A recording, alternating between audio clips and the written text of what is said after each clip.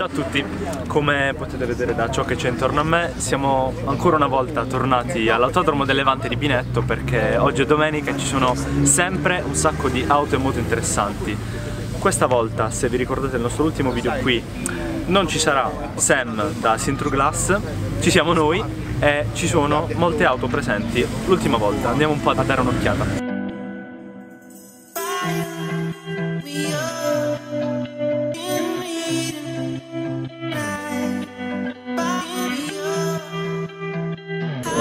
Soprattutto ci sono GT3 991.2, non ce n'è una sola ma ce ne sono ben tre in rosso, poi c'è in arancio e come l'ultima volta non è un rosa, ricordatevene, ma un Ruby Stone Red 991.2, l'ultima generazione di GT3 esistente. Non ci sono solo GT3 però, perché c'è una GTS, quella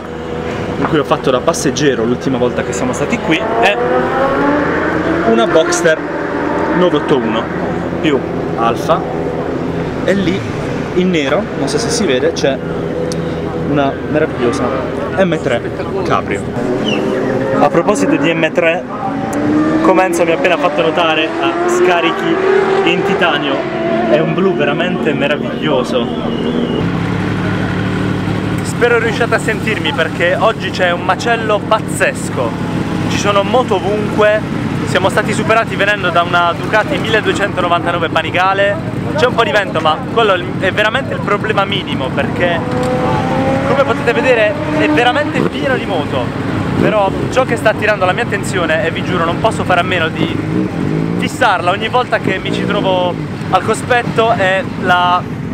GT3, la Ruby Stone Red, è pazzesca veramente. Ok, adesso si stanno preparando con la GT3 e con la 911 Carrera GTS per girare in pista. Abbiamo chiesto di montare un po' di action camera nei vari abitacoli per mostrarvi